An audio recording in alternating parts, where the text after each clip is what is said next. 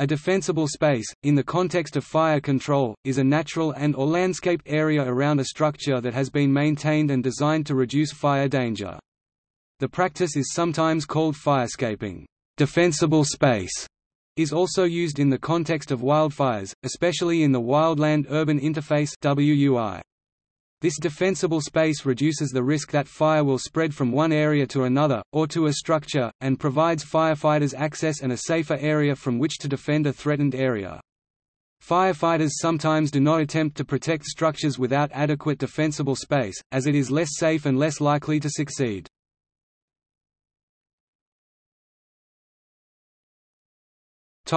Criteria. A first concept of defensible space for most fire agencies' primary goal of fuel reduction is a recommended or required defensible space around a structure to extend for at least 100 feet 30 meters in all directions. A second concept of defensible space is fuel reduction. This means plants are selectively thinned and pruned to reduce the combustible fuel mass of the remaining plants. The goal is to break up the more continuous and dense uninterrupted layer of vegetation. A third concept of defensible space is fuel ladder management. Like rungs on a ladder, vegetation can be present at varying heights from ground cover to trees. Ground fuel rungs, such as dried grasses, can transmit fire to shrub rungs, which then transmit up tree branch rungs into the tree canopy. A burning tree produces embers that can blow to new areas, spreading and so making it more difficult to control a wildland fire. One guideline is for a typical separation of 3 times the height of the lower fuel to the next fuel ladder. For example, a 2-foot-high (0.61 meters) shrub under a tree would need a spacing of 6 feet (1.8 meters) to the lowest limbs of the tree. Since wildfires burn faster uphill than on flat land, fuel ladder spacing may need to be greater for slopes.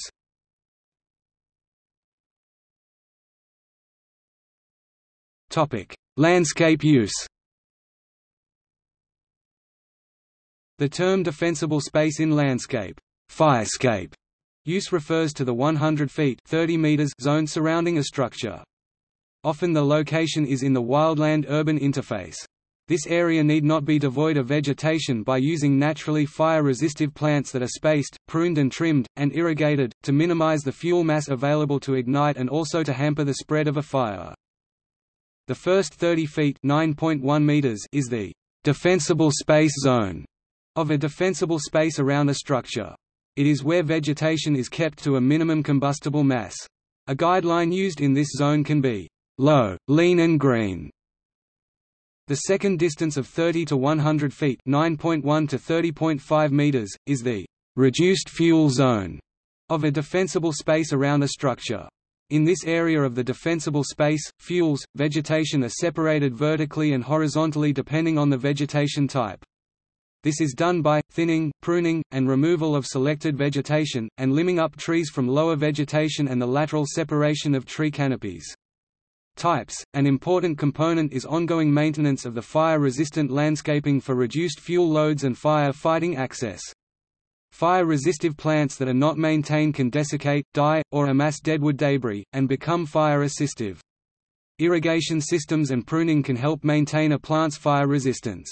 Maintaining access roads and driveways clear of side and low-hanging vegetation can allow large fire equipment to reach properties and structures. Some agencies recommend clearing combustible vegetation at minimum horizontal 10 feet from roads and driveways, a vertical of 13 feet 6 inches above them. Considering the plant material involved is important to not create unintended consequences to habitat integrity and unnecessary aesthetic issues. Street signs, and homes clearly identified with a numerical address, assist access also.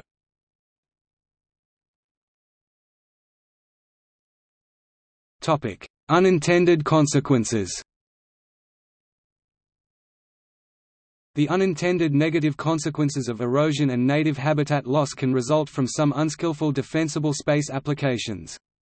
The disturbance of the soil surface, such as garden soil cultivation in and fire breaks beyond native landscape zones areas, destroys the native plant cover and exposes open soil, accelerating invasive species of plants, invasive exotics, Spreading and replacing native habitats. In suburban and wildland-urban interface areas, the vegetation clearance and brush removal ordinances of municipalities for defensible space can result in mistaken excessive clearcutting of native and non-invasive introduced shrubs and perennials that exposes the soil to more light and less competition for invasive plant species, and also to erosion and landslides. Negative aesthetic consequences to natural and landscaped areas can be minimized with integrated and balanced defensible space practices.